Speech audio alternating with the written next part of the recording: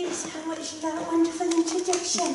It's lovely to be here. I don't know why I sat all the way at the back. Sorry.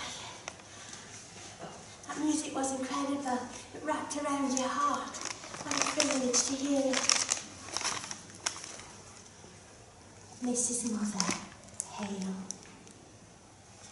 Mrs. Mother, blessed are the window panes. O keep us from the lure of dust. Forgive this hankering for distant lanes. Give us brave archangels of morning sun. Mrs. Mother, hail the dull bulb of scratched spoons, for we must lift the humility of soup. Or deliver us from the sin of bread. Excuse the rough palm, its trespassing of skin. Mrs. Mother, oh, let us learn the hollow curse of curdled pans, the evil celibacy of the washing up, the everlasting weight of a dowager's hump. Lead us not into the drowning of knives. Mrs. Mother, oh, pity thy uncovered fruit. Pray for the sake of one small brown bruise, for the baptism of potatoes, for the hour of their laying bare, the mining of sprouted eyes. Mrs. Mother, oh, speak as one who stoops to crumbs. Glory for the cumber of a used womb. Have mercy upon the quiet chapel of upturned cups. Suffer the bowls foam, the smell of grass. Mrs. Mother, oh, rise before such nights of bleak glass. Light without end, and light, and light, and light, and forever. There shall be the sight of birds, invisible tastes of water. Amen. Hood. There is always a wolf. I'm not going to stick to the path, not when there is mystery in the wood. Not when I see such flowers. I will sing to their gathering, snap the stem beneath the most beautiful heads. My grandmother might find comfort in a memory of meadows. On my arm, the basket swings like a wicker crib with its brittle baby of wine and cake.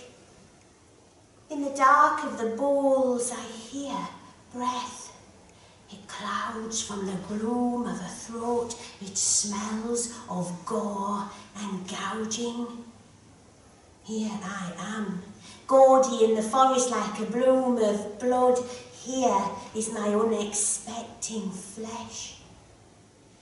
I see a window sick with tallow light, the murder shadow puppet of a beast upon the pane.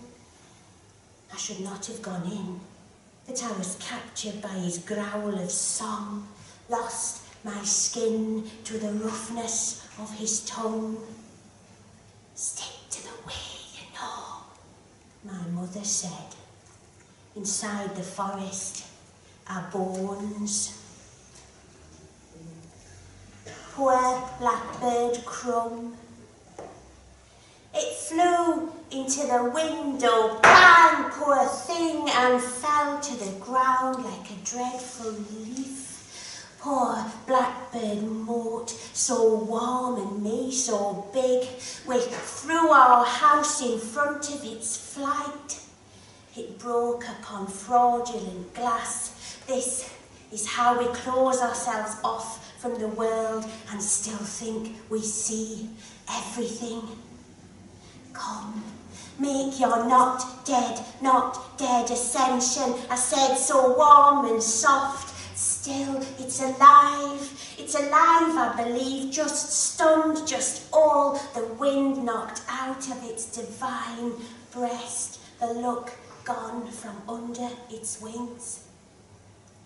I tried to barter the price of its spark for the weight of my head, a small expense, one beautiful life for this blown shell, so that it might rise like a knife through the blue skin above.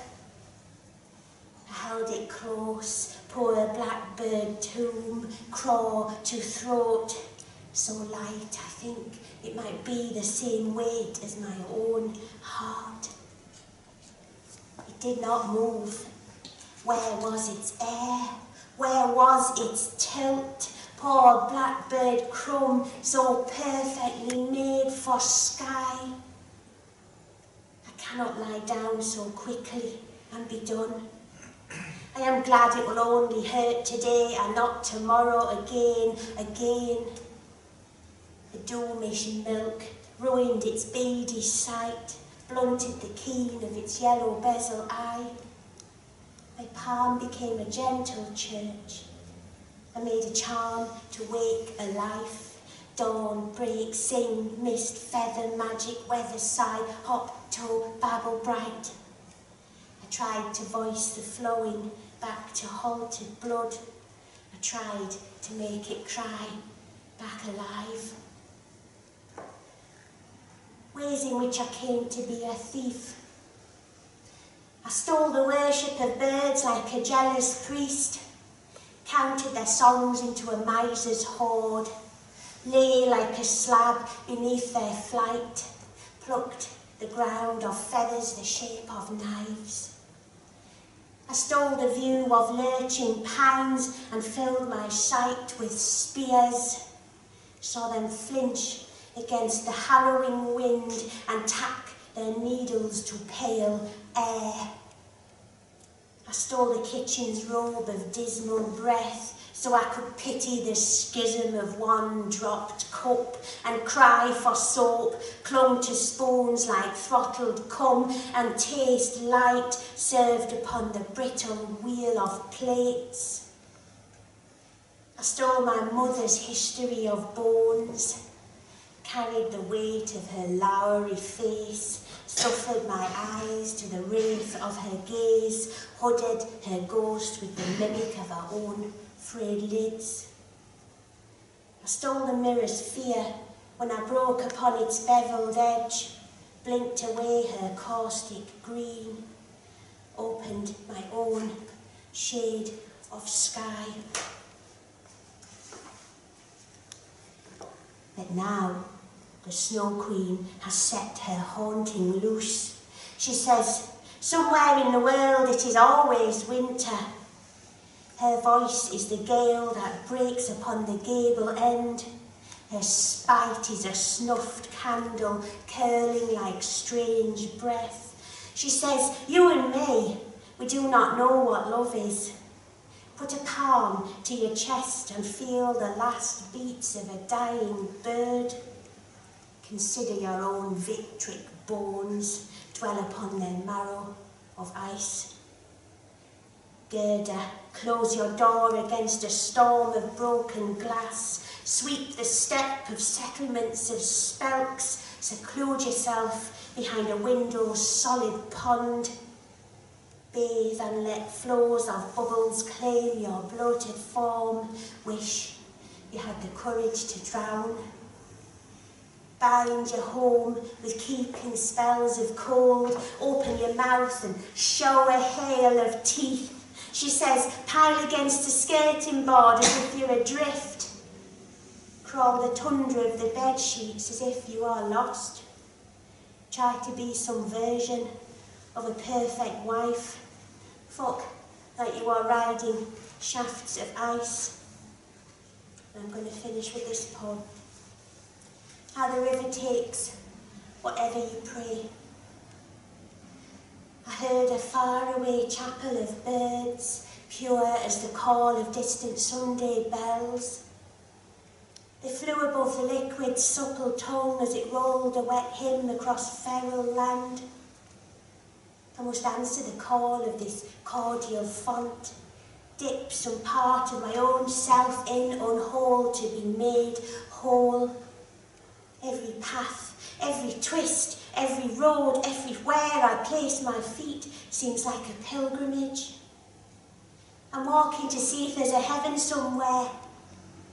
I was planted and then I was ripped up by the root. I lost my place in the soil and now I remember how I used to meet the lapping edge to swim. I tried to find the place where I used to venture down, looked for relics of my tread, but winter had already been and spring had moved its newly living way and the overwhelming flood had changed the landscape of the banks. There was no record here that I had ever passed. I saw the grey priest of a heron fly overhead like a slow angel bearing the crucifixion of its splinter feet. I came here for a cure, but I cannot smooth my terror down.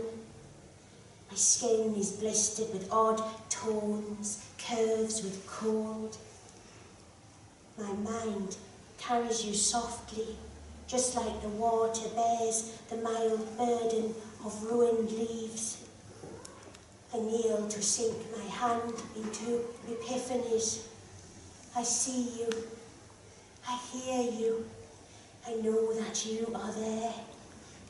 I love you. I love you wherever you have gone. I sent you a drowning prayer. I saw the river and cried. Thank you.